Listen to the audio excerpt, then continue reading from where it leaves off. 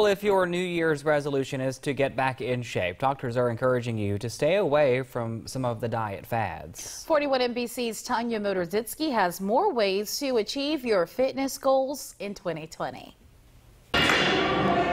Whether you're getting a gym membership or making healthier choices in the kitchen, health professionals are encouraging a healthy lifestyle without picking up diet fads that may be more harmful than good. Seeing a lot of trends focusing on what we call deprivation diets, so things like the ketogenic diet, intermittent fasting, really where people are trying to eliminate entire food groups or groups of foods to try to achieve weight loss. Dietitian Millie Smith says diets like keto that eliminate food groups run the risk of lacking nutrients. We really are guilty here of inflating portion sizes, and so really what I tell people is maybe just look at having your dinner on a salad plate instead of on a dinner plate.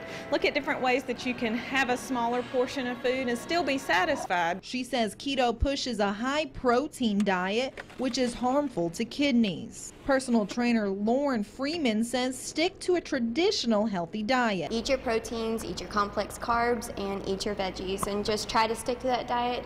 If you end up having a cheat day, that's fine. Don't worry about it. Don't stress over it. Just get back on the diet. For those just starting to work out, trainer Kevin Keller says get started on machines or fitness group classes. So they don't hurt themselves, and then once they're in these group classes, if they want to go out into the weight floor, they know what they're doing, they know their proper forms. In Macon, Tanya Motorzitsky, 41 NBC News.